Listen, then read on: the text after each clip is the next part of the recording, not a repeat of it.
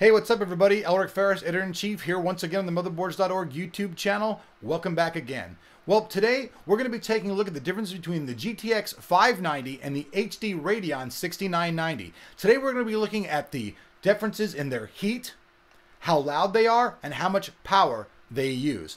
Right now, we're looking at the GTX 590. It takes about 365 watts of total TD power to allow cooling.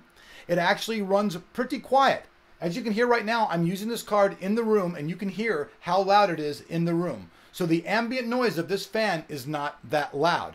I was getting temperatures of the card at about 155 Fahrenheit in the room that we're using. Now remember, we're also running Crysis under full load on a giant Mac monitor running at 2560 by 1440. So this is actually drawing a lot of power from the card. So now that we've seen how hot the 590 is, how loud it is, and how much power it takes, let's jump over and take a look at its competitor, the 6990, and see what its specs and heat are.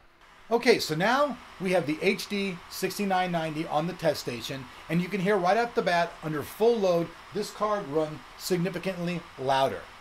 Now, as far as temperature goes, this card did run a little bit cooler than the GTX 590, but it is much louder. As far as power requirements go, they both need 365 watts of TDP, which means the total amount of power you need to cool. So now you can see it. This card's a little bit louder, has the same power requirements, but runs a little bit cooler than the GTX 590.